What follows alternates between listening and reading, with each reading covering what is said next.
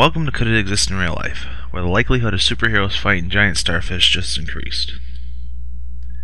In the spring of 1960, the Justice League broke new grounds. It was one of the most well-known superhero teams and the second of three teams in DC alone. The first being the lesser-known Justice Society, which formed many of the all-star comic heroes of the Golden Age, such as Jay Garrick, aka the First Flash, and Alan Scott, aka the First Green Lantern, and the third being the Teen Titans. However, the Justice League was more well-known because of the founding members, who consisted of the DC Trinity: Batman, Superman, and Wonder Woman, along with heroes such as Barry Allen, aka the Second Flash, Aquaman, and Hal Jordan, the Second Green Lantern. The origin goes like so. A major disaster alerts the six, who all show up to deal with it, except for Batman and Superman, who are busy dealing with their respective duties in their parts of the world. A giant starfish named Starro the Conqueror sets out to take over the world. Of course! By spreading his minions and controlling the minds of every living creature. The League, of course, being in his way of the said goal.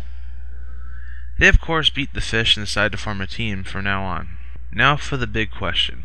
Could the Justice League exist in real life? Before we answer, let's take a look at the League's original members. First we have Batman, a billionaire playboy who moonlights as a vigilante and spreads fear to criminals. Suffice to say, he can exist in real life. His real name is Prince Harry of Wales. I'm not even joking about that.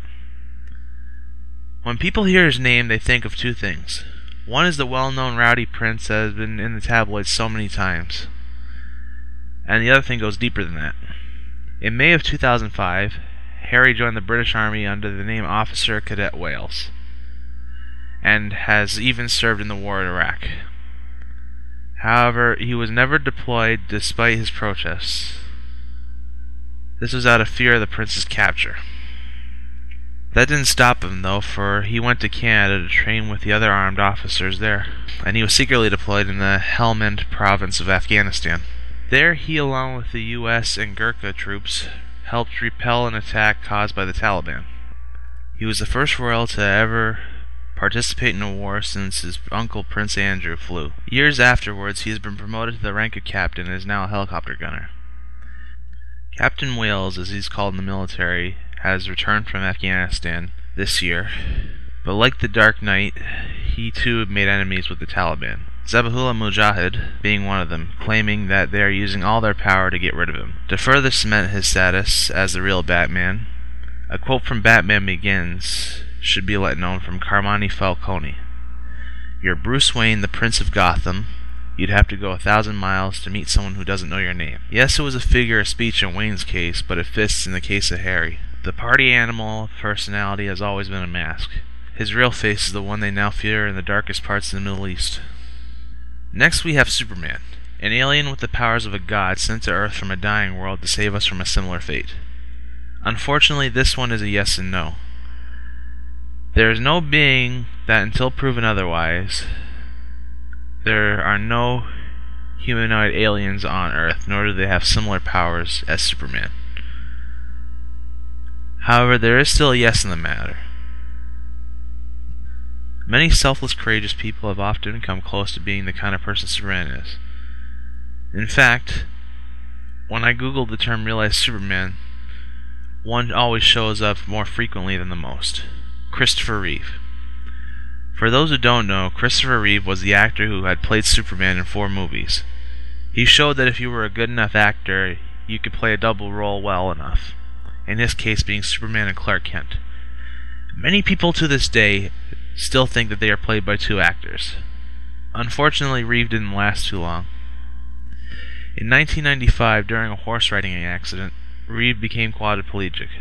However, he refused to give up on his life, and he continued acting from the remake of Rear Window to his notable guest appearances in Smallville, where he personally passed the torch to another Superman actor, Tom Welling.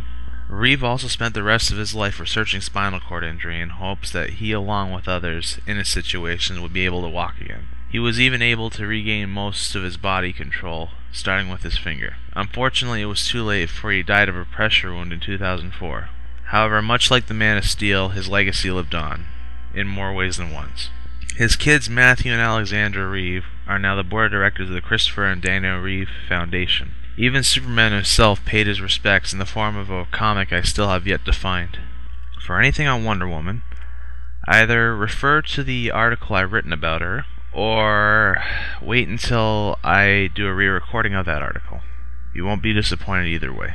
Then there's Green Lantern, a soldier who is given a ring by a dying alien. This ring gives him the ability to create constructs using nothing but his willpower and imagination.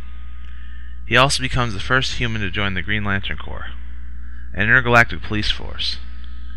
Now, the ring does not exist yet. However, the willpower it represents does.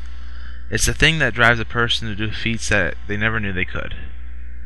As for the Corps and Hal's uniqueness being the first of his race to join it, it's a concept that's long been forgotten for centuries. Many wars now, you would have to be a citizen of your own country to join the respective army. However, since long before World War I, it did not matter if you were American, English, Canadian, or whatever race. If you were willing to fight, you could join an army of your choice. So long as you're of legal age, but hell, some people lie about their age to join the army anyway. The War of 1812, for example, had British loyalists who accepted native troops, which helped them win in the end. Martian Manhunter is another can of worms. He's the last Martian of a thought-dead world who leads a double life as a human cop. He could exist in real life, but not in the way you think. Over the years, science has proven the existence of bacterial life on Mars. Many scientists have often debated whether or not life on Earth was similarly evolved from bacteria as well. Odds are that John Jones had lived and the rest of his race, rather than dying, devolved into the bacterial mix from whence they came. Last but not least, there's Aquaman. He could exist, but this is a yes and no. The reason being is that take away the fact that he's a mythological merman. In order to prove he exists, you have to prove that Atlantis, the lost sunken island, exists as well, as Aquaman, when he's not moonlighting as a superhero, is the king of said domain. Now for the best part, the Justice League itself as a group. It can exist. In Seattle, Washington, there exists a group comprised of 10 people that go around the streets of Rain City to stop crime wherever they go. They are known as the Rain City Superhero Movement. Among them is Buster Doe, Red Dragon, and Phoenix Jones. When I first heard about this group, I was a little skeptical at first. However, after hearing all they accomplished, I was in pure awe.